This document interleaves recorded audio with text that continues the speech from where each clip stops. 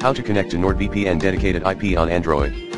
This tutorial will show you how to locate and connect to your purchased and assigned dedicated IP. Learn more about the dedicated IP feature here. The dedicated IP server category is available only with OpenVPN, UDP, and OpenVPN, TCP, protocols. 1. Make sure you have enabled OpenVPN, UDP, or OpenVPN, TCP, protocol. You can find instructions on how to switch the connection protocol here. Refer to the following IMG. 2. Launch the NordVPN app and swipe up from the bottom of the app with no country pin selected. 3.